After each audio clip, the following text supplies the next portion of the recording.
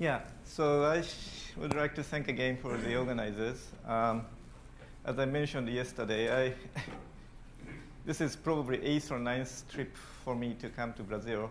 We collaborate with Elisa Sajtovic, and that was very much of, thanks to this collaboration, I could come to this country for so many times. Okay, so today I'd like to talk about the superfluid density story. And okay, so the data I will show you is a product of collaboration with many, many people in various years. I just show you one of the pictures taken with my colleagues. This person is Graham Rook from McMaster University. He's my major collaborator for doing muon spin relaxation experiment. And we usually go to Vancouver facility in the summer and do the experiment with like 10 or 15 people. And here we are seeing Travis Williams, who is sitting there. This time he didn't have much of beard, so he looked differently. But this is myself. This person is from Elisa's group, and some people from Japan. And this is so major collaboration, and it's always enjoyable to work with various people from various countries. So today I'd like to start with the superfluid density and Bose-Einstein BCS crossover. So we already heard about BCS theory, but as you know, BCS theory, electron comes and its passage would distort the lattice, so phonon is mediated. But the phonon is slow, and so he's waiting for the second electron, and then this distortion would allow the second electrons to gain energy, and this is the origin of the attractive interaction. So the important feature of this theory is that this is assuming that electrons are much, much faster than the lattice motion. The other way of saying is that Fermi energy, the electron energy scale or time scale, is much, much larger than the lattice vibration time scale or energy scale, which is represented by the Debye frequency. This is called retarded interaction, and also there are various features like weak coupling and so on. Today I'd like to try to show you that many of the new superconductors do not satisfy this relationship. But we should start from this old relationship, which is retarded, and this is a very important feature of BCS theory. Okay, so the other thing we also had already today is that in the BCS theory, superconductivity means that the formation of energy gap around the film surface, and the energy gap strength is proportional to the Debye frequency. Sometimes we call this as a mediating boson frequency, and you have Tc, which is determined by this energy gap. Energy gap and Tc is proportional to each other. So Tc is scaling with Debye frequency in this case. But the important thing also I wish to stress is that in the BCS superconductor, Tc does not depend too much on the carrier population. The carrier population, I mean, is this entire volume of Fermi sphere. And this can be measured by, for example, studying superfluid or superfluid population, as I will show you soon. But anyway, so this is entire Fermi sphere is gapped in the BCS theory whenever gap is formed. So suppose you hypothetically have a very similar material, but the Debye frequency is half. Then your gap size is half, and Tc would be half, like this. But even for this red, so very low Tc, half a Tc superconductor, all the carriers, all these blue ones, would participate in superfluid or supercurrent. And therefore, in that sense, Tc does not depend on the carrier population in the case of BCS theory. This is another thing I will show you that would not be happening in many of the new superconductors. So our experimental method is called muon spin relaxation. And unfortunately, with 1 hour talk, I do not have time to explain details of the techniques. So you have to look at some other literature. But we have muon spin, and the precession of the muon spin as a function of time in the material can be recorded by its decay, radioactive decay. And what we are showing here is that in the potassium 3C60 superconductor, buckyball superconductor, we implanted muons and measured by applying external magnetic field. Muon spin would precess around this external field. And we are seeing its precession pattern and how much spin polarization is remaining or decayed. So in the normal state, this upper figure is normal state. There's no reduction of the precession amplitude you are seeing here.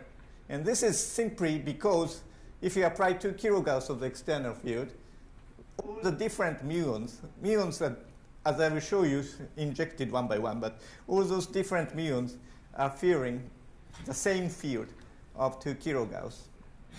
However, in the case of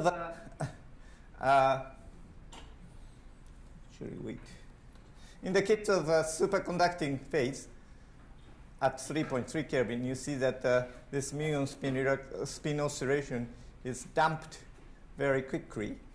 And this damping gives us much of the information related to superconductivity. So we fit this with this Gaussian envelope, and which defines this muon spin relaxation rate, sigma. This sigma is simply the damping rate that muon spin is doing in this precession. So damping means that the field, internal field, becomes somehow inhomogeneous. And the reason is the following. If you apply 2 kilogauss of the external field to a type 2 superconductor, such as this buckyball or cuplet superconductors, the external field would penetrate into the system by forming this flux vortex lattice or Abrikozo lattice. And so the vortex core is actually becomes normal. So this is a way that superconductor compromises to introduce magnetic field.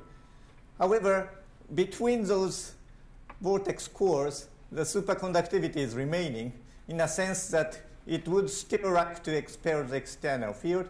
And so Meissner effect like thing is taking place. And therefore, the magnetic field inside superconductor is smaller than that of the core field. And this decay in real space is parametered or is following the length scale parameter called magnetic field penetration depth. And also, if you apply about 2 kilogauss, for example, this adjacent vortex core has a distance of about 1,000 angstroms. So this is a kind of mesoscopic structure. And what happens for μSR is that we implant one muon. So this first muon may stop here, and he will precess. He will feel this field and precess with this field. And then at some time within his lifetime, he will decay. And essentially, he will tell us this field. The second muon might stop in a different position, happen to be here. Then his frequency is somehow smaller. The third muon might stop near the core, and his frequency may be larger. So our experiment, we collect something like 1 million or more muons. So this is meaning that all these muons would precess, but the damping is reflecting this inhomogeneity of the field. This is a dephasing of sinusoidal oscillation. And okay, therefore, we measured this damping rate or relaxation rate, sigma. But because of this, that parameter is determined by the inhomogeneity of the field. And it is known that this inhomogeneity of the field is inversely proportional to this penetration depth, the length scale that field changes in the material. Now, this 1 over lambda square can be calculated by using London equation. And it is known to be determined by this formula. But most importantly, this NS is the number of superconducting carriers. So this is superconducting carrier density. M star is the effective mass. The other things are constant. And this parameter, coherence length divided by the mean free path, in most of the superconductors I mentioned today has very short coherence lengths and can be made to be reasonably clean, so with large mean free path. So we can at least have a sample where we don't have to be worried about this parameter. Essentially, so we just have to look at this area parameter. And so that means that if you measure the damping rate, we are measuring the inverse of the penetration depth square. And that is essentially a factor which shows what is the number density of superconducting carriers divided by the effective mass you have in a given superconductor at a given temperature. So this ns over m star, we conventionally call this as superfluid density, although it's divided by the mass. So let me just use that wording. This is what we call superfluid density. And why we have this here can be understood very simply. So this effect is due to the supercurrent trying to shield external field. Okay? So you will remember that conductivity, ohmic conductivity of a given metal is determined by carrier density of the normal state charge divided by the mass or effective mass multiplied by the scattering time tau. That is ohmic conductivity. In this case, tau, there's no scattering. It's a supercurrent. But essentially, by the effect of this muon relaxation, what we are measuring is supercurrent density. And that's why we have this ns over m star. And that's why we can measure this superfluid density. OK. So within about 2 years of the discovery of I2C cuplet superconductors, we performed this measurement in various different I2C cuplet superconductors. And what we are plotting here is these are different materials with different doping rates. And what we are plotting here is Tc on the vertical axis, and this muon spin relaxation rate, sigma, or this, essentially this is a superfluid density, carrier density divided by the mass in the horizontal axis. And so what we're seeing here, this is the 214 series that Bednorz-Müller's superconductor. And with different doping, initially Tc is lower. You can increase Tc. You come to something called optimal region. And then you can dope even more to come to this overdoped region, where I hope to come back soon today. So more pronounced, easier thing can be seen in this 1, 2, 3, the most famous yttrium barium copper oxide superconductor. In the so-called underdoped region, you dope carriers. And initially, carrier density is lower, Tc is lower, and then Tc is increasing with increasing carrier density. And again, it comes to this so-called optimal region, and then something else happens in the overdoped region. Similar thing can be happening in the triple layer I2C cuplet superconductor. So anyway, what you're seeing here is the feature that Tc is extremely strongly related to the density of carriers, essentially this carrier number. And so, in my opinion, this is one of the first clear signature that these cuplets seem to be different from BCS superconductors. Remember, BCS superconductors, Tc and this Fermi volume is completely unrelated, nearly unrelated. But in this case, you are seeing that this Tc and the number of carriers of this, or this superfluid density is very explicitly and very strongly related with each other. OK. So of course, we tried afterwards to add data on many different but similar unconventional superconductors. And these are the points from alkali doped potassium C60, so-called buckyball superconductors. Again, it comes about the same kind of relationship. But more strikingly, you can see that this new iron arsenide superconductors, if you just take data of these systems or even more different systems, many of those samples would have points parallel to, nearly parallel to this situation.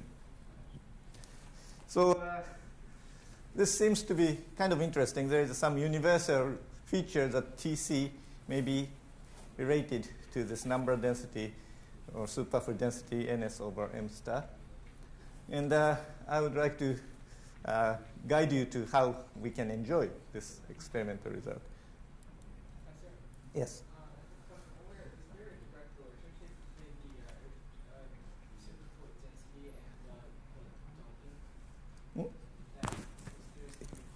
Excuse me, I cannot.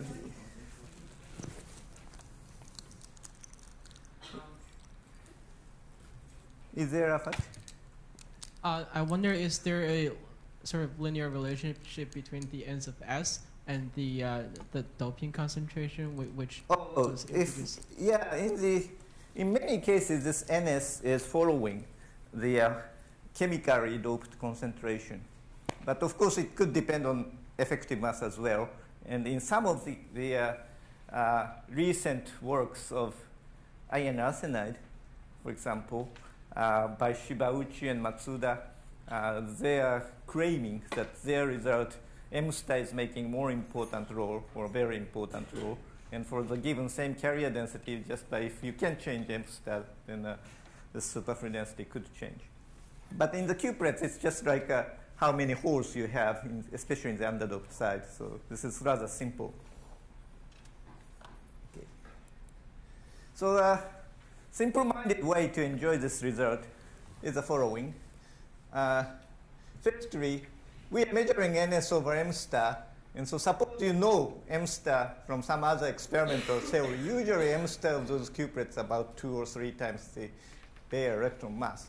Anyway, so if you know that, you can calculate how many carriers density you have per square or cubic centimeter or square centimeter or something.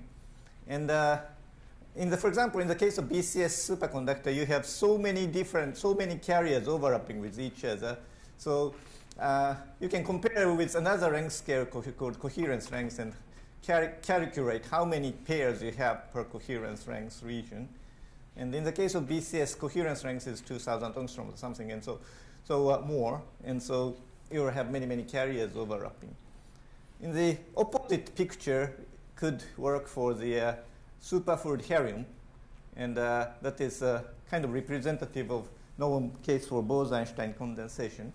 But this helium, you have approximately 1 boson touching with each other. So essentially, each boson is barely touching with each other. So 1 boson per coherence length square region. So in the case of cuprets, if you can estimate coherence length from HC2 as was discussed this morning, then we can calculate how many carriers are overlapping. And interestingly, most of those superconductors riding on this line have about several carriers or several pairs, maybe 3 or 4 pairs overlapping with each other. So this is a situation of new unconventional superconductors. And just by looking at this, you can see that it is impressively close to the situation of this superfluid helium, but somewhere in between this BCS situation and this Bose-Einstein condensation or independent boson situation. So we can try to make things a little bit more quantitative.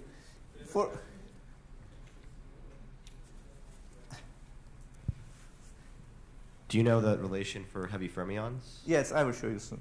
So wait. So I was showing this n over m star, but I hope you to remind that n over m star can be converted into or has a meaning of energy. This can be most easily appreciated if you remember that 2-dimensional Fermi gas, Fermi temperature, non-interacting Fermi gas, Fermi temperature is just determined by sheet density, carrier density divided by the mass. So we can derive that quantity very easily because what we are measuring is 3-dimensional current density. But if you know the interlayer spacing, then you can just calculate how many sheet carrier density you have. And therefore, you can convert our horizontal axis into this energy scale, KB TF. This is a sort of effective TF, not a real TF. This is superfluid-like TF. or what I would like to call charge energy scale of superfluid. And if you like, you can call this as Drude energy scale. But anyway, this is a kind of energy scale of the charge screening this external magnetic field. So we also have three-dimensional systems. So for three-dimensional systems, if we have to try to do the same thing, you have to remember that Fermi energy has a different proportionality to the n and s, m star, and the effective n to the 2/3 divided by the effective mass. So you need one more parameter. Usually you can use this Sommerfeld constant or Pauli susceptibility, which is proportional to the density state of the Fermi surface. And then you can again calculate from this superfluid density and one other parameter, you can calculate this Fermi energy. But as you can see from this power, much of the number effect is coming from superfluid density, and the other parameter is giving not too much of the contribution. Factor of 10 different Sommerfeld constant would result in, because of the quarter power, only 50% correction of the number. Anyway, so we can do this simple calculation and make the plot to have more explicit energy scale in the horizontal axis. So this is that plot. Here I plotted Tc versus Fermi energy or effective energy or Drude energy, thus derived from the superfluid density in the horizontal axis. And okay, so these are cuprets, these are buckyballs. These are heavy fermions. You see, these are points from heavy fermion superconductors. And these are mostly from our own measurements.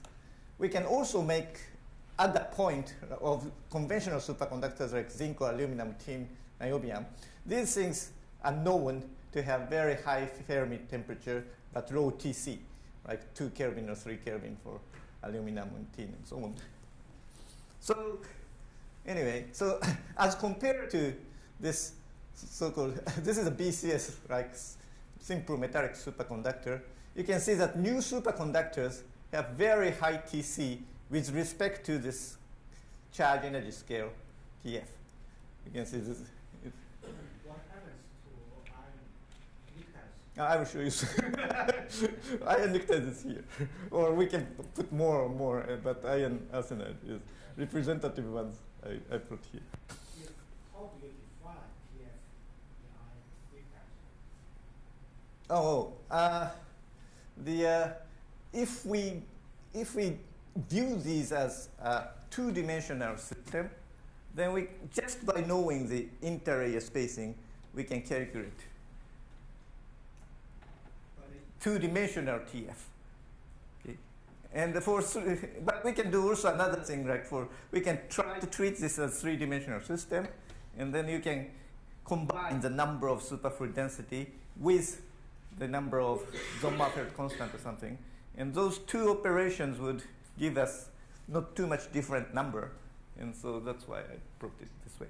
This system is compensated semi-layer. Oh, yeah. So So I'll come to that point later. But these are not real Fermi temperature if you like from lowest end of the band. For example, heavy fermions, you have this very light carrier and then heavy carrier in the near Fermi surface.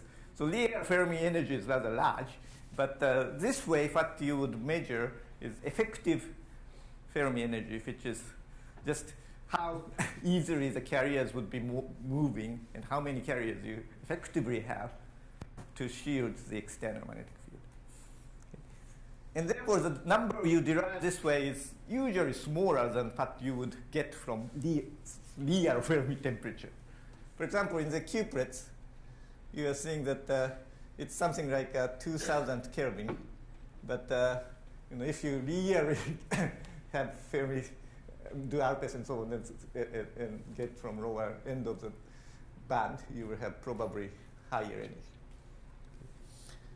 Okay, so but the next thing you can do is, since we are calculating the number density and the mass of the carrier, then suppose you can do a hypothetical calculation. Suppose you have such and such number of carriers and mass. Then if each of those fermions would make the tightly bound bosons, what would be the Bose condensation temperature? So this is a limit of Bose gas, uninteracting Bose gas. And then that limit is shown by this dotted line, Cb. So this idealized, compared to this idealized Bose gas transition temperature, the linear material have Tc of about factor of 4 or 5 reduced. Okay, still high Tc, but it's not yet coming to this ideal limit of Bose gas.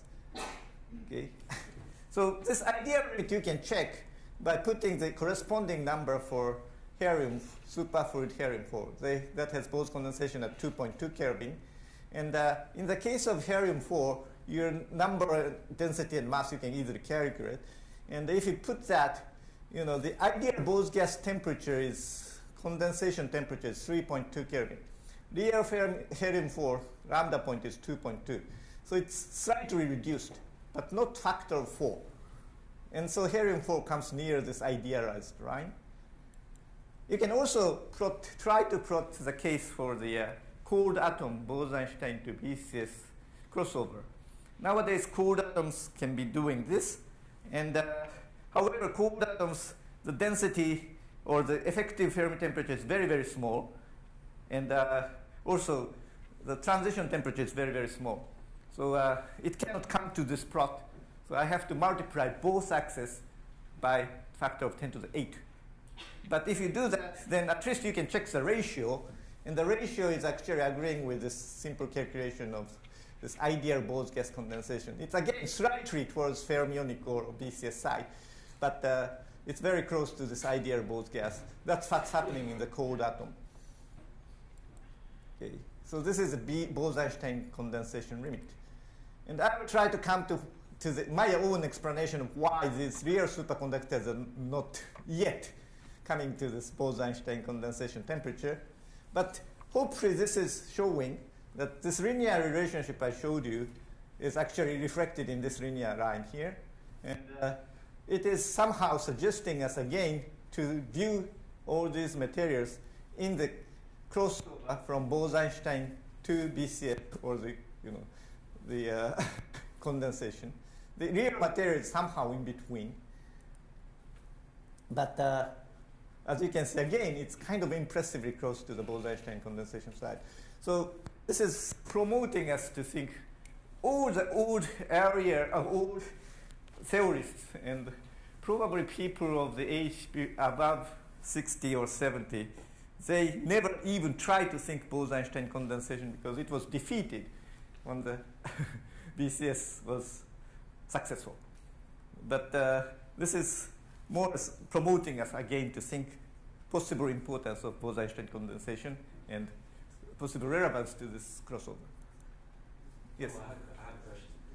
If you were to look at these systems from the point of view of entropy of condensation, is this saying that in some sense the amount of entropy of condensation is the same for all of these systems? If after all Tc over Tf is a fixed? I'll repeat my question. My question was, could one also regard this? My question was, could one also regard this as a constancy of entropy of condensation? After all, Tc over Tf is a determines the amount of entropy of condensation.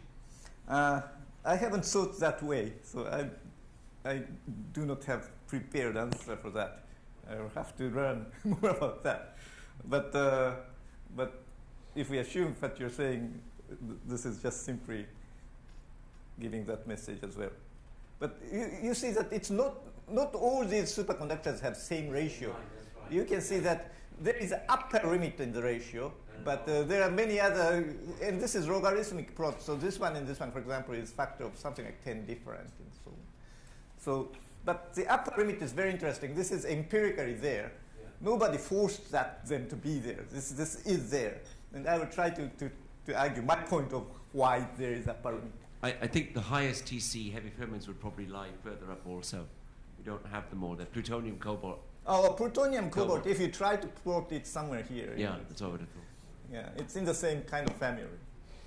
Okay, so Anyway, so around the time of 1992 or 3 or 4, this was a period that the pseudo gap feature was recognized by nuclear magnetic resonance and conductivity of C-axis and so on.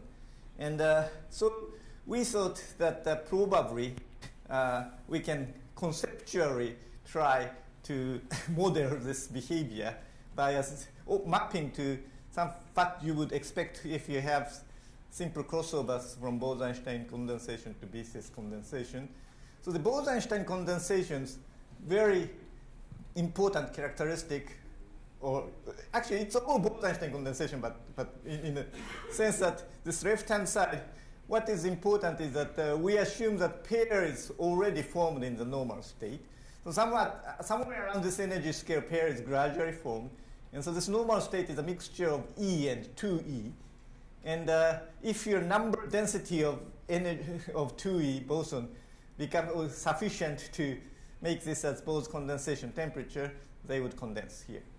That is what you would expect for bosons and dilute bosons essentially formed here. And TC will be increasing with number density, as I will show you soon. But at some point, you will come to very dense metallic situation.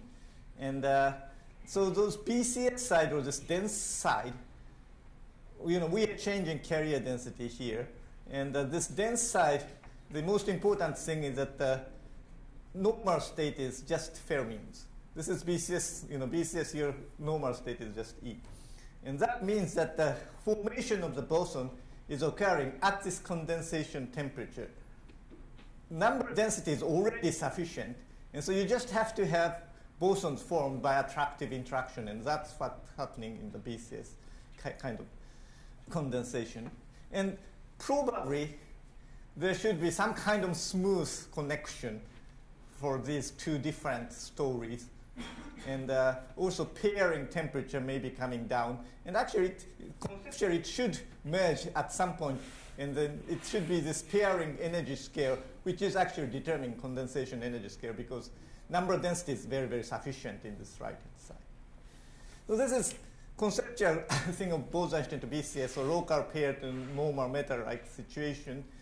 And I thought that this might be able to, at least this is kind of mappable to what's happening in the Q-plet system. This is underdoped. This is sort of, this is optimally doped. But another important thing, where this is sort of crossing over, and again, I had a speculation in 1994, we even published this, that this is simple speculation, but this left-hand side and right-hand side may be distinguished by the comparison of the number density kind of energy scale, this carrier density or Fermi temperature, that should be compared to Debye frequency, or this boson mediating boson energy scale. If you do that, that means that the right-hand side is retarded, like BCS situation, and left-hand side is non-retarded. And I will try to show you that actually many of the new superconductors, this is approximately holding. I will show you with the number later. But so interestingly, this crossover doesn't have to happen with this retarded versus non-retarded distinction, but it seems to be following that as well. And this is very nice if it's actually simple, and nice if it's that story. And so I will come back to that. But this is kind of conceptual, underlying conceptual thing. Okay, yeah, I'm talking about this thing. Okay, so let me just give you some small tutorial of Bose-Einstein condensation, because this is a kind of summer school. So if you have a particle with momentum, you have kinetic energy with mass.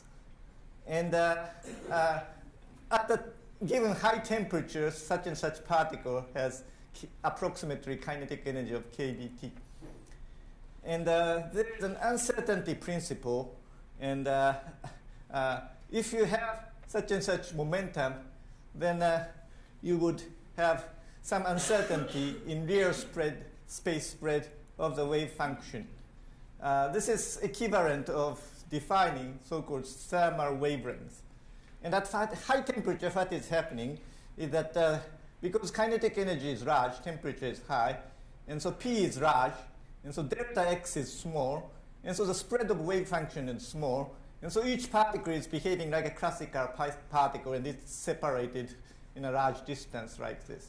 This is high temperature situation. But if you cool down to low temperature, at some stage, your thermal wavelength becomes comparable to the interparticle distance, so your nearest neighbor distance.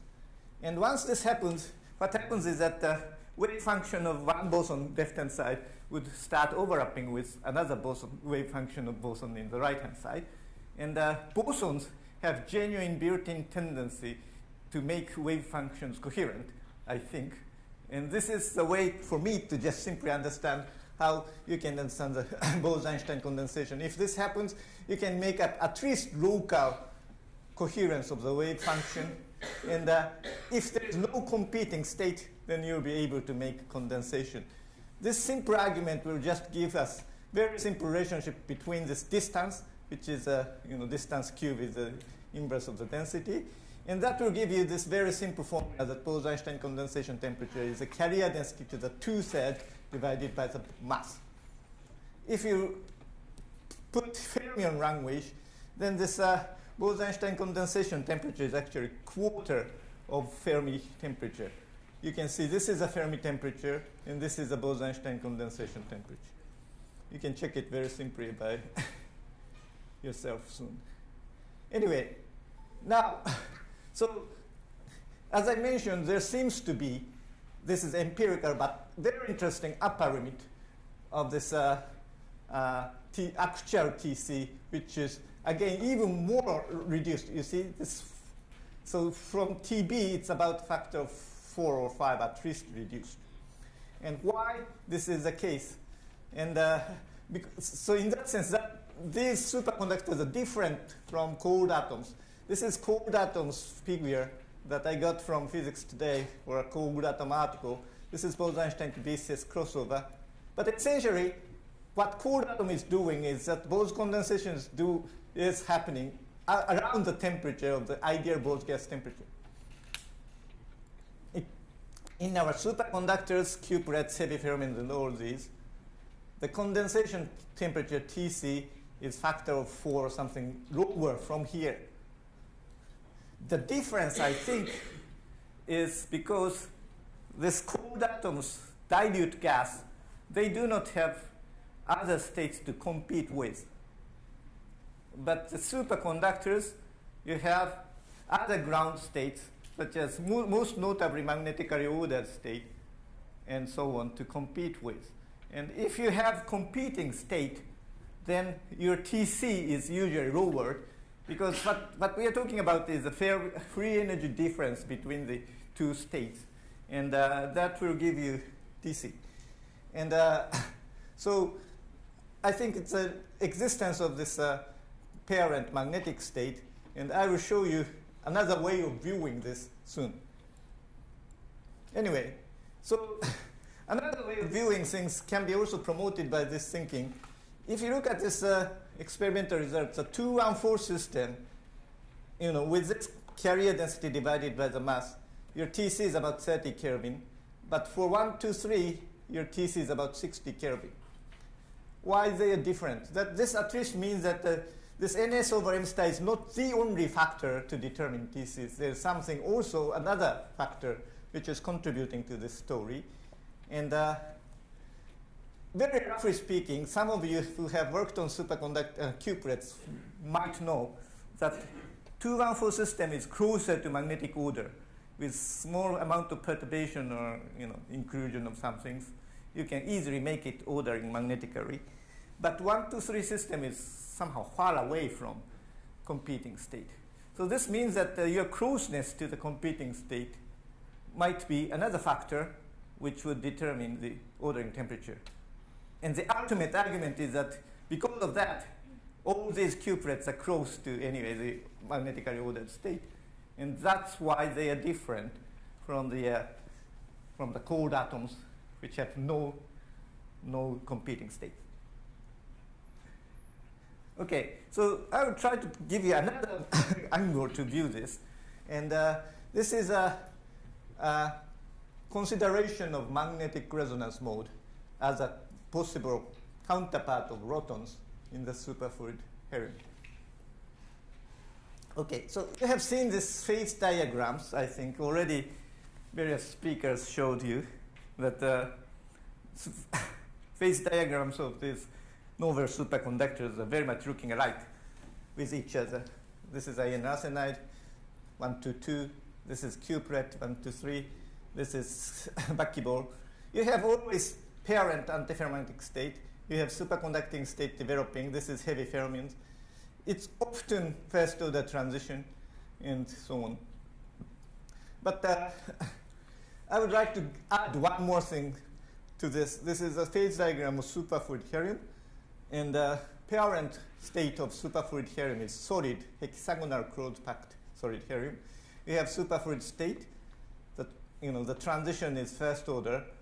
And this is very much, again, looking alike these newer superconductors.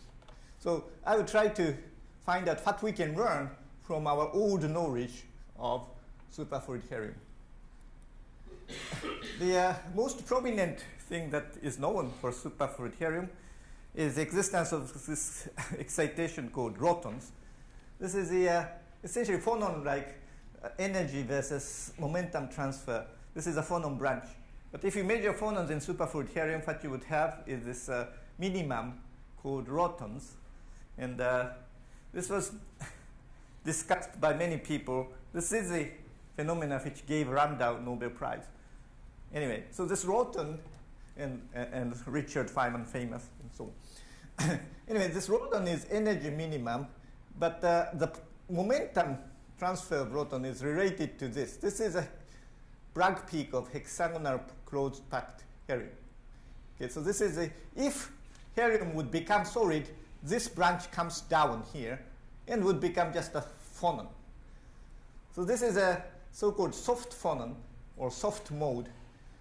The superfluid is not solid yet, but superfluid helium is remembering that he could be very close to the solid. This is how he remembers that.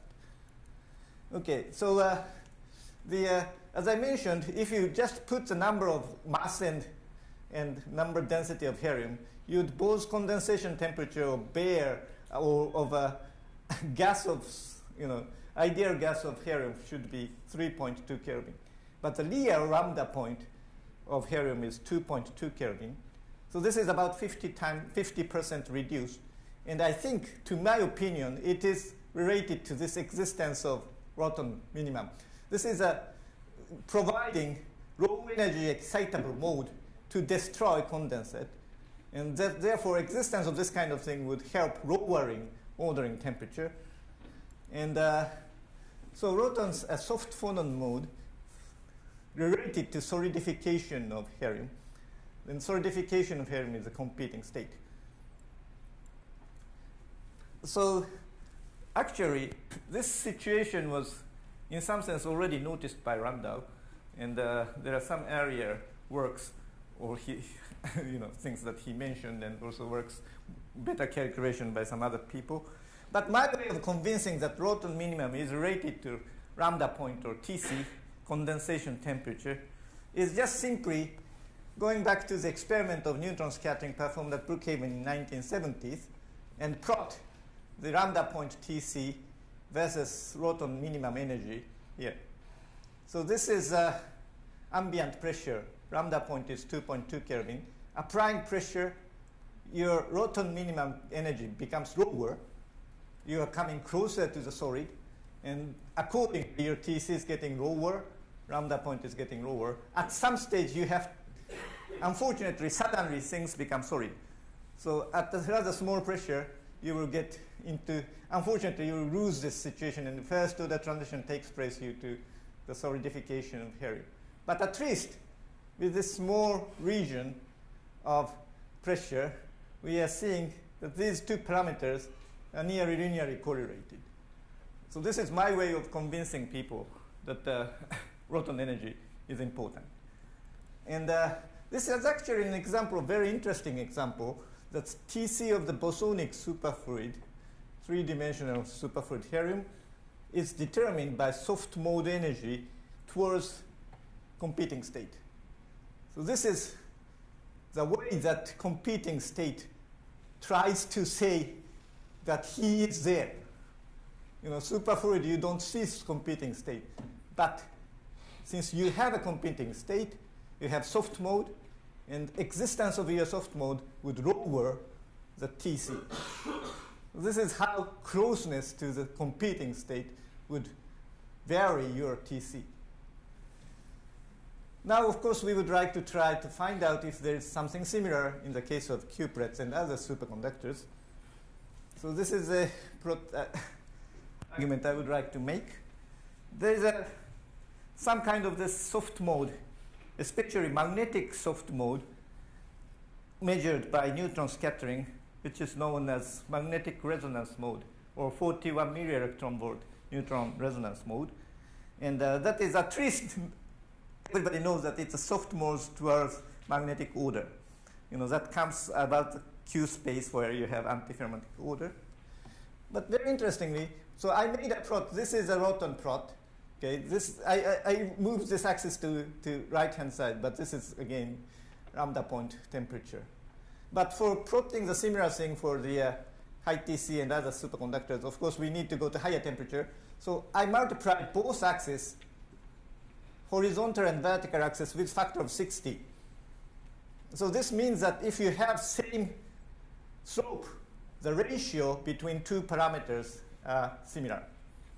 Already, what you're seeing here is this famous resonance mode, which is nearly proportional to TC of various cupret superconductors. They have somehow similar slope as compared to this Roton relationship. And if you know cupret story more, this resonance mode actually comes with some detailed dispersion. In fact, is important for this story is the low energy, where you have the lowest energy excitable mode. That's how thermal transition is determined. So for the case of cupret, that is coming with this hourglass shape, the end of the hourglass shape. That energy is called spin gap energy. It's somehow slightly lower than the real center energy of the resonance mode. But anyway, so if you plot cupret spin gap energy, it becomes here and here, which is even more directly closer to the relationship with this Rotons. So just because of this ratio argument, you would at least be invited to the speculation that I'm trying to make. Yes? How you define the slope? Because you can check the scale.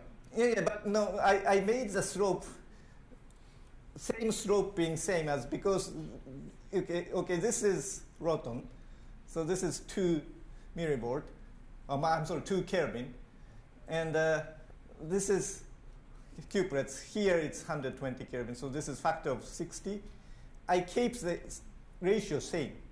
So energy here is 60 millivolt. This is 41 millivolt. It was, 1 millivolt is Roton energy. So this plot is made in the ratio. That's the most important. Therefore, the same slope means same ratio. Okay. Now, fortunately, this magnetic resonance mode has been found in other superconductors as well. And this iron arsenide was discovered. This is a nice experiment from Oak Ridge people and so on that reported firstly this resonance here, and its intensity actually disappears above the superconducting TC. This is the same as Roton intensity disappears above superfluid transition. Okay, and its momentum space is here, and that is related to the antiferromagnetic order. So this is again the soft mode. And if you plot that in this higher energy scale, you will have here again the ratio is very impressively similar. And heavy fermion layers, heavy fermion is also the same story. Cerium cobalt indium 5.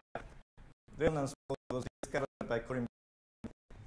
We are putting here, but it with this Roton axis because this is the say.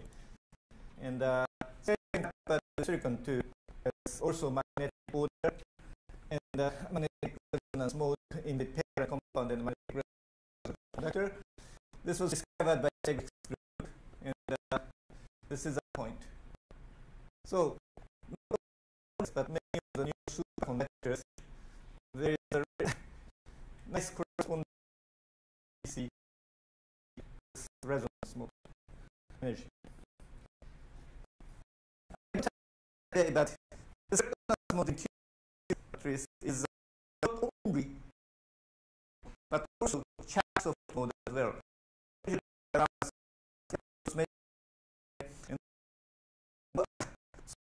So, very interestingly, same soft mode appears not only in spin channel but also in charge channel. And this is probably the reason that it is really affecting the spin charges couple very independently in the case of. So exciting thing, this is essentially to situation. So exciting is interest requires same with shell. Anyway, so this is the resonance mode as a CT graph. This is showing where the resonance mode is in the Q space, corresponding Q vector of the parent or competing state. So I show convincing argument that the good teacher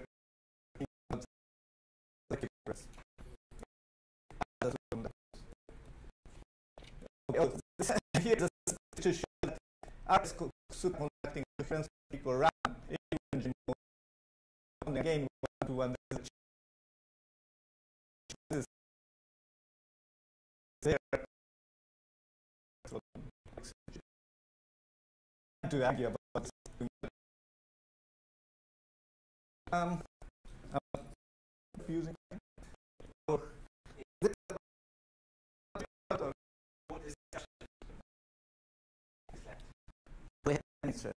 okay.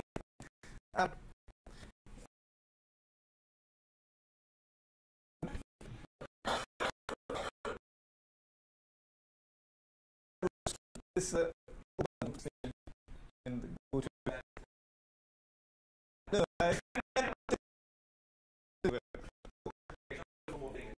no, yeah. So this I will not go.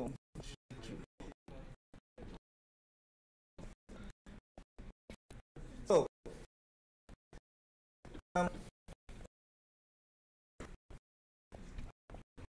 okay. So anyway, here's thing that could be